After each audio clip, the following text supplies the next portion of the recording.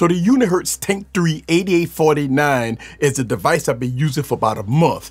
I've been making a few videos about it and to give you guys full coverage of this device if you are in the market of purchasing the Tank 3. But in this video, I want to talk about 3 pros and 3 cons and maybe a deal breaker for most people. So let's get into it. Sit back and relax and get your popcorn ready. And follow me on this journey. Let's go.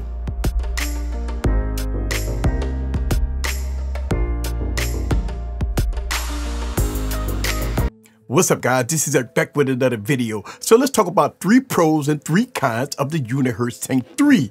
Let's talk about number 1, which is performance. But before I talk about performance, let's talk about the tech nerd stuff. A lot of tech nerds like to hear the specs. What about the specs? Let's get into it. We got a 6.8-inch 1080p 120 hertz display on here. Yes, 120 hertz. We got the Dimensity 8200 processor that's clocked at 3.1 gigahertz on the 4 nanometer process. That's what I'm talking about. We got 16 gigs of RAM that can be expanded up to 26 gigs of RAM using memory expansion. That's what I'm talking about. We got an insane 512 gigs of storage in here with SD card support up to 1 terabyte. Dual SIM support in here. Now in the back, you got all these cameras. 200 megapixel. We have a 64 megapixel, 50 megapixel, 8 megapixel night vision on here. And in the front, you got a 50 megapixel camera. The 8849 has an insane 23,800 milliamp battery in here. You get days and days of use. Not only that, you got a lot of extras. Headphone jack, IR blaster, a huge camping light on the back, NFC, IP68 rating on here, 5G support with Wi-Fi 6, Android 13 to boot. So yes, this device comes fully loaded. It's packed with a lot of features. But let's talk about some of the performance things that I want to talk about here on this device. The performance here is a pro. Outstanding performance on here. Dimensity processor, 16 gigs of RAM. I'm getting very good performance out of the Unihertz Tank. This is going to be the best performing device out of the Tank series, but this is going to be the best performing device, period. It's very smooth and fluid. Playing games is a breeze. Opening app is a breeze. I'm very impressed overall with the performance here on the Unihertz Tank 3. So that is a pro. So let's talk about pro number 2, and that is battery life. Now listen, I received a few requests to do battery drain tests on the Tank 3. And all my replies to people that have been asking me to do a battery drain test on this device is that, listen, man, I can't do it. I can't stay up for a week straight to watch this device doing a drain test. If you follow my YouTube channel and you see the video battery test that I've done on plenty devices, I've stayed up for 12 to 13 to 14 hours monitoring the devices as they do the battery drain test. It's no way that I could do that with the Unihertz Tank 3. All I can tell you is this: whatever phone you currently have, the Tank 3 will beat it multiple times. Now listen, this device can beat the Tank 1 and the Tank 2 when it comes down to battery life. Standby time is off the charts with the Tank 3. So you know what? That's a pro. That's number 2, battery life. It's unmatched. Any device that I have in my arsenal cannot even come close to the Tank 3. So when it comes down to battery life, listen, people, no worries about battery drain tests on the Tank 3. Whatever device you have in your pocket, this device will beat it 5 times over. So no worries about battery life on the Tank 3, baby. So coming in at number 3 for a pro is extras. I mean, you got a lot of extras with this device, such as a very bright camping flashlight on the back. You got a headphone jack, IR blaster, night vision camera, a range finder, dual SIM support, SD card support, 120 watt charger in the box, screen protectors in the box. You got toolbox software which get you through any kind of outdoor things such as the pedometer, speedometer, campers, and more. I mean, listen, you got things on this device that current flagships can't even dream about.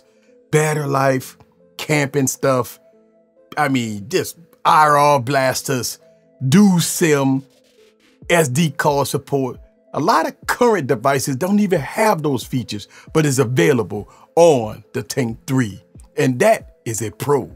So that's my 3 pros with the Tank 3.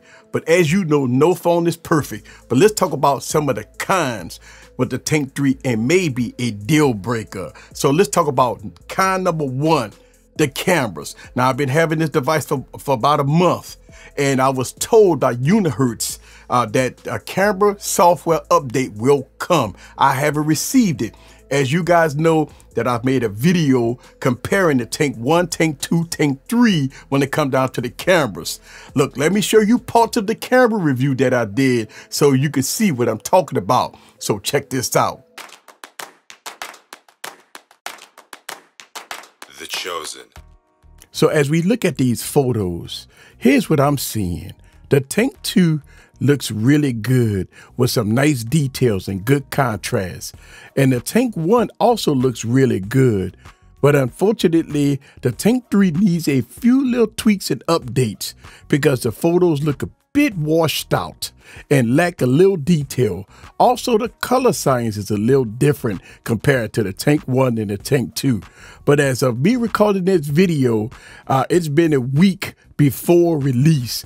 Even though I received the final bill, but there's definitely some updates needed for the Unihertz Tank 3. As you can see, this device desperately needs a camera update. And again, I was told by Unihertz that an update was coming, but unfortunately I haven't received it yet. So I have to put the cameras as a con until we receive the update. And when I receive the update for the cameras, I will definitely make another video so y'all guys could know the updates with the cameras on the Unihertz Tank 3. So that is a con. So coming in at number 2 is software updates. Now, since the Tank 3 is now a big player in the game with high-end specs and everything else in between at a mid $400 price point, Unihertz has to commit to software updates. Look, as of now, my Unihertz Tank 3 is up to date. October updates. My Tank 2 and my Tank 1 hasn't received any updates in a while. Now, don't get me wrong, I love these devices, but Unihertz had to step up to the plate and support these devices with OS updates and faster, timely security patches. The Tank 1 is on Android 12. The Tank 2 and the Tank 3 is on Android 13, but Android 14 is rolling out right now. So will the Tank 2 or Tank 3 get Android 14? I don't know. Looking at the history of Unihertz Tank, probably not, right? Looking at the history of Unihertz, probably not. So that is a big deal. That is a problem. That is something that concerns me about these devices, right? Hopefully, Unihertz will fix this problem, especially now since they're a big player in the game when it comes down to specs. But that is number 2 con on the list for the Unihertz Tank, and it may be a deal breaker for some people, but yes, that is a con. So coming in at number 3, and it may be a big deal breaker for most people, is the weight. Look, the Tank 3 weighs at 666 grams. It's very heavy for a smartphone. Let me put this in perspective. The Galaxy S23 Ultra weighs at 234 grams. The iPhone 15 Pro Max weighs only 221 grams. So at 666 grams, the Tank 3 is heavier than the Galaxy S23 Ultra and the iPhone 15 Pro Max put together. And it will still be lighter than the Tank 3. So that is a huge problem. This device is so heavy. It's very difficult to use as a daily driver. For me, it's very difficult to use as a daily driver. It's definitely a con. This device is heavy. One of the heaviest devices I've ever had. It's heavier than the Tank 1, which is very heavy. Now the Tank 2 shaved off a few ounces, a few grams, but when the Tank 3 came out, it gained weight. Just so you know, 666 grams, this device is absolutely a brick in your pocket. And that is my 3rd con, and it may be a deal breaker for some people. So there you have it. 3 pros, 3 kinds using the Unihertz Tank 3 after a month. Are you willing to pay mid $400 for a one and done device? Listen, there's no fluff, no passes here, baby. Are you willing to pay mid $400 for a device that's one and done? And I would almost guarantee you 90% of anybody will probably say no. So Unihertz have to step up to the plate and support these devices for the long haul. Even if they do at least 2 years of software updates, if they do at least one OS update with all security patches, I would like that, because right now with the history of Unihertz, they are one and done with their devices. I have a lot of Unihertz devices here, and I have more that I reviewed on this YouTube channel, and all of them has been one and done devices. And listen, I want Unihertz to step up to the plate, because I really do like the Tank series of devices. But come on now, we need to get more security patches, more timely updates, and we need to get some OS updates, especially for the Tank 1. Look, leave your comments down below. Let me know what you think about the Tank 1, Tank 2, Tank 3 in all its glory. No fluff, no passes on this YouTube channel. See you guys on the next video. Peace.